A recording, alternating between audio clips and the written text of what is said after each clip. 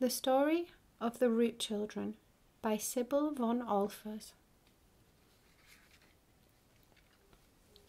Under the ground, deep in the earth, among the roots of the trees, the little root children were fast asleep all winter long. They didn't feel the biting wind, the cold snow, or the stinging hailstorms. They slept peacefully in their warm burrows. They were dreaming wonderful dreams of the sunshine in which they had played all through the summer. When at last winter came to an end and the sun began to melt the snow, Mother Earth came along with her candle to wake them up. "Wake up, children," she called kindly.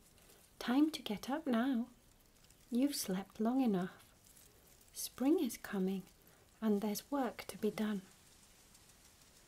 I've brought your scissors, needles and thread and pieces of cloth so that you can all make new clothes. Wake up. As soon as you're ready, I'll unlock and open the doors up to the ground." The children yawned and stretched. They jumped up merrily. "Hooray! Spring is coming!" Mother Earth had pieces of lovely coloured cloth in her basket. Each of the root children chose her own colour to make a dress. The snowdrop chose a snow-white cloth, the forget-me-not a sky-blue piece, the buttercup a bright yellow, the daisy white with yellow and a bit of red, and the poppy a bright red. They sat down in a cosy circle and began to work busily. They cut, sewed and pressed until everything fitted perfectly. And as they worked, they sang all the spring songs that they knew. As soon as they had finished making their new dresses, they went up to Mother Earth in a long procession. Mother Earth looked over her glasses in surprise when she saw the root children coming so soon. "Well, well, you have been quick," she exclaimed. "And how nice it all looks." Even the little ants who had been helping Mother Earth to wind up her wool came to look inquisitively. They had never seen such splendid clothes. But there was still more to be done. The ladybirds, the beetles, the grubs and the bumblebees had also been sleeping under the ground and had now woken up. They had to be washed and brushed, painted colourfully and made to shine so that they would look as beautiful as possible. What a hustle and bustle was going on down there! Up above ground, the warm sun was already bringing out the new green leaves on the trees. Would the root children be ready in time? At last it was springtime. Mother Earth opened the door and out into the warm sunshine came a procession of beetles, ladybirds and root children. In the wood, the butterflies fluttered happily around the flowers. The lilies of the valley found a cool spot in the shade of the trees beside the blue violet and let their flower bells tinkle. Old Father Slibberslack came slowly creeping along.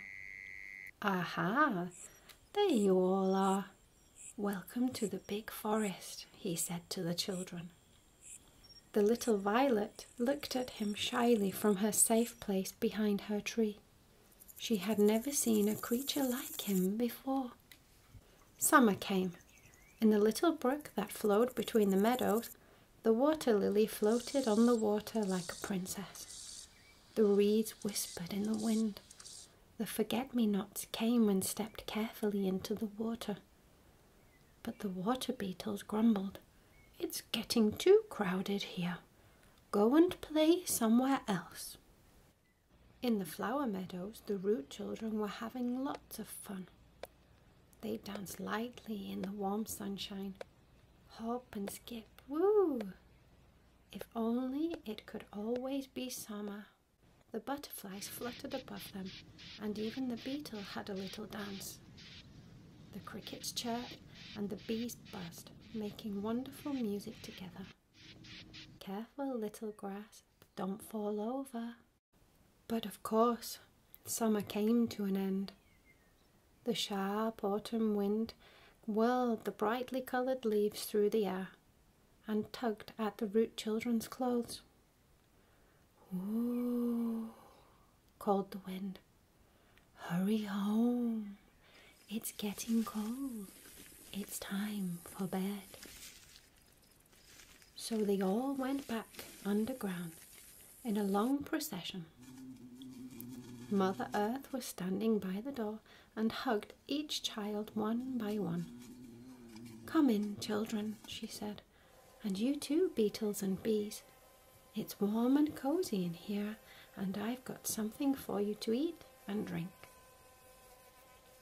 After that, it's time for sleep, until I wake you up again in the springtime." And all the little root children went down underground. Take 2. And all the little root children went down under the ground to start their long winter's sleep.